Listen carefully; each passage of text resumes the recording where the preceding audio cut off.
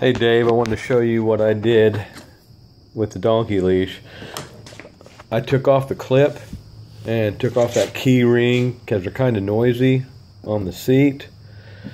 Got one of these Harbor Freight little bungees with the ball. I took the ball off, just tied another knot in it, slipped it through the leash itself and then around my seat, and there is no noise whatsoever. Stretches out quite a ways. Only noise is when it's going to actually hit the side of the yak, but when it's in the water, not going to have to worry about it. Gosh, it'll stretch out now. Oh gosh, 3 feet at least now from my seat to the end of the clip itself. So the fish isn't going to be like a dog hitting the end of a chain.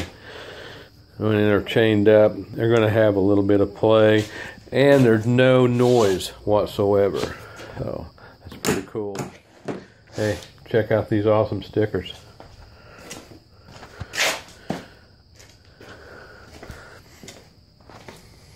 And don't you wish you had some of these?